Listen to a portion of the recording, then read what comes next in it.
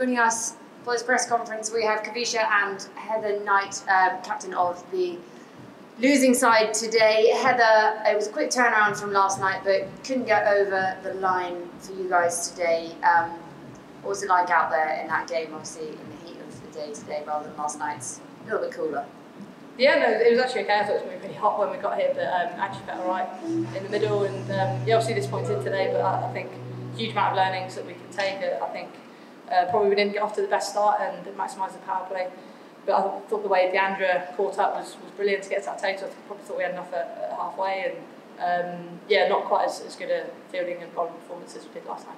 Yeah, and your English compatriot Danny Wyatt captaining the Falcons tonight. Yeah, I think it's a nice opportunity for Danny, probably a good learning for us. She hasn't done much captaincy, so and I think it's quite a hard competition obviously to captain with the different cultures, different languages, things like that. So yeah, I thought she did a really good job, and obviously the way she batted, that's a Danny Wyatt we know with the bat, and yeah, nice to see her finish off again.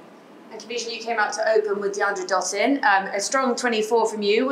How did it feel opening there, and then obviously to see her go on to get that really good 80 from her?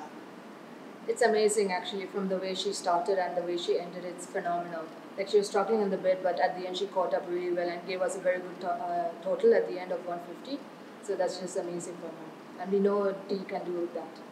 Yeah, and so obviously you're opening alongside her. Have you been picking up things from her as you go along? Yeah, like in between, like she tells me to like calm down, and like, you know, there are the singles here and there. So my job is just to like give the maximum strike to her, and if it's in my slot, just go for it. And we can't talk about the Barmy Army at the moment, it seems, without Henrietta Ishumi coming into the conversation. She's just lit up the last few days, and then we saw it again with that run out.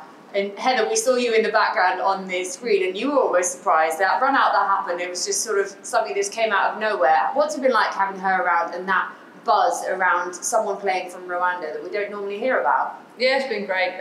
She's a lovely girl, and she's really skillful actually, and she's got really good game sense actually, which is really cool. Often, if someone hasn't played a load of competitive cricket away from their home country, they haven't got that game sense, but she's got that game sense.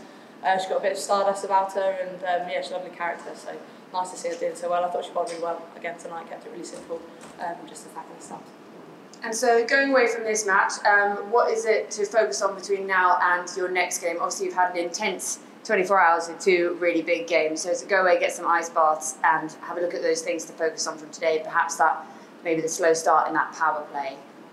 Yeah, just day of tomorrow, and I think with the ball just being a little bit clearer, I think we probably bowled a little bit too wide, made it hard to defend one side of the wicket, and obviously they put us under pressure and came out quite aggressively. So yeah, just being really clear on what our plans are, and yeah, I guess with the bat, I think probably trying to maximise the front end of the innings, albeit taking a lot of positives, obviously from the way we caught up.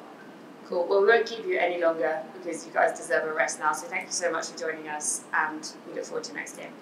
Thank you. Thank you.